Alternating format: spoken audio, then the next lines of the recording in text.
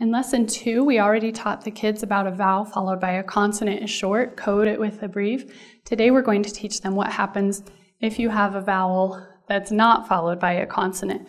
Again, this is a really easy example, but it's really, really crucial to their understanding throughout the year as the skills get harder.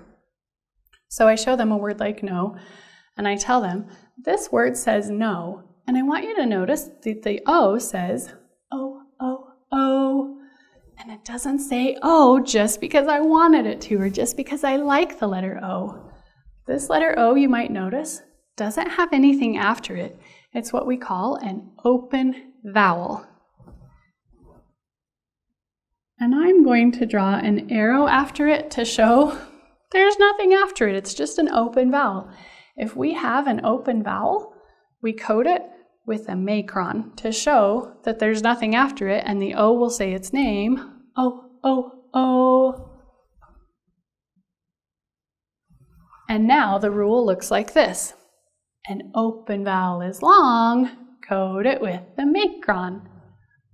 This V also stands for vowel, even though it's not a letter O. We're going to say the same thing. An open vowel is long, code it with the macron. And all we're going to do is put an action with the macron because that's the most important feature. An open vowel is long, code it with the macron.